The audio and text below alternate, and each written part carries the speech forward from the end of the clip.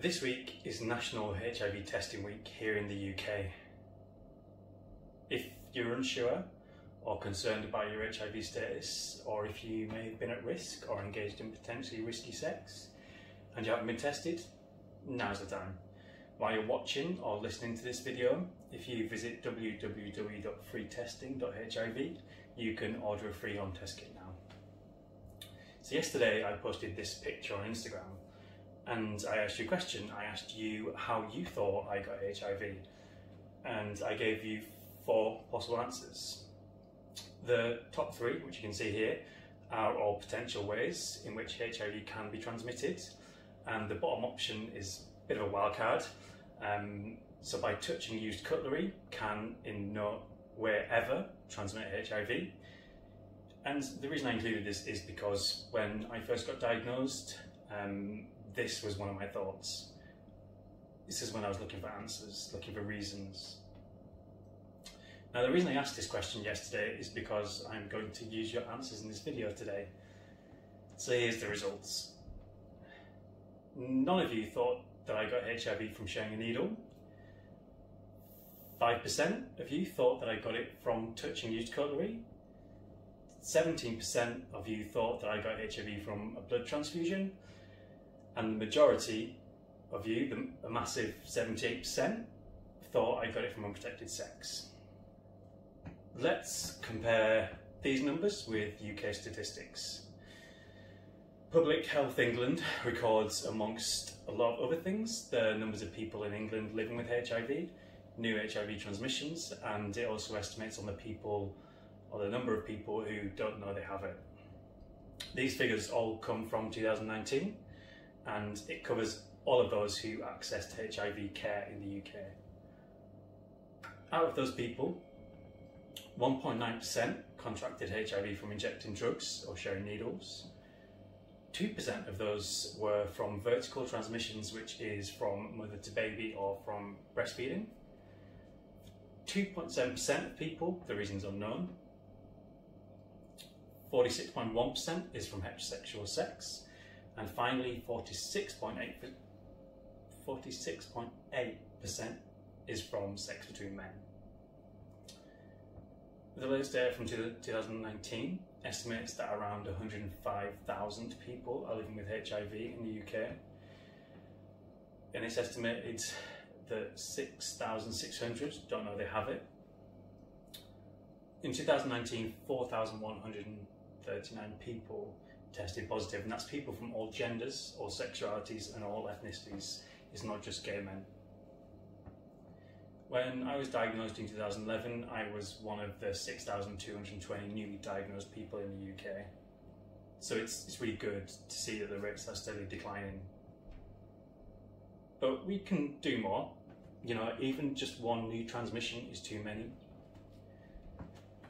So only by coming into contact with certain bodily fluids can you be at risk of contracting HIV. For example, blood, semen, vaginal and anal fluids, and breast milk.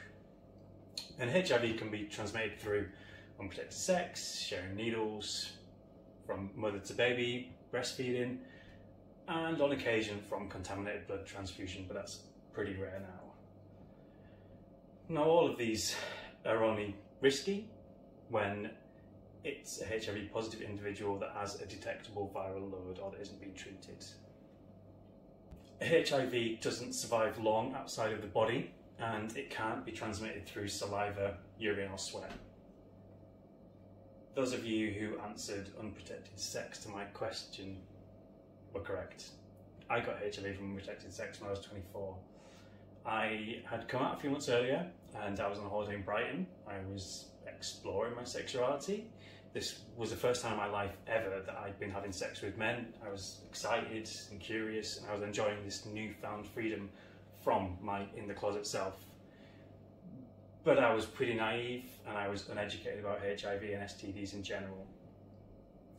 This one night, under the influence of alcohol, I brought a guy back from the club. Neither of us had condoms, but we had the conversation that I'd never had unprotected sex before. He told me that he was clean. Now I digress from this story for just a second. I hate the use of the words clean and unclean when talking about HIV positive people. That's just another form of stigma. In fact, you'll probably find that most people living with HIV are more clean due to regular testing and self-care around STDs. So ultimately I put my trust in a complete stranger. And that was it. We had unprotected sex one night. I never saw this guy again, I didn't have his contact details, and I didn't have unprotected sex again. November came and I was diagnosed. I thought through different things in my head, again going back to that old cutlery thing, weirdly. But I knew there was only one possible cause, and it was the first time I'd had unprotected sex. This was maybe the third or fourth guy that I had sex with, and this was the first time that I'd had unprotected sex, and I contracted HIV from this one time. And this has really shown to me just how virulent this virus is, and just how easily it can spread. It was devastating to find out that I had HIV. I knew so little about it apart from the fact it was a killer. You know, when I got diagnosed, it put a huge strain on my mental health. I really struggled, I contemplated suicide, and I felt in a way that I deserved it. I felt so much shame about being gay, shame about having unprotected sex that one time, and I had just an overwhelming shame about being HIV positive. It was only through educating myself, talking to doctors and medical professionals and talking to friends that I began to understand the reality, the truth, and eventually come to terms with, and now I accept my HIV status. I live a healthy, happy life, and I have what you call normal life expectancy. That's normal in comparison to those people who are HIV negative. This is all thanks to the treatment and regular tests. I'm now completely in control of my own sexual health. Many people have said before me this statement, but it's so true.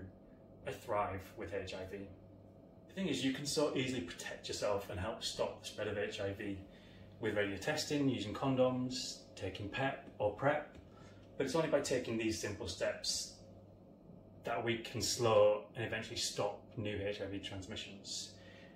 And we can beat down the stigma surrounding it.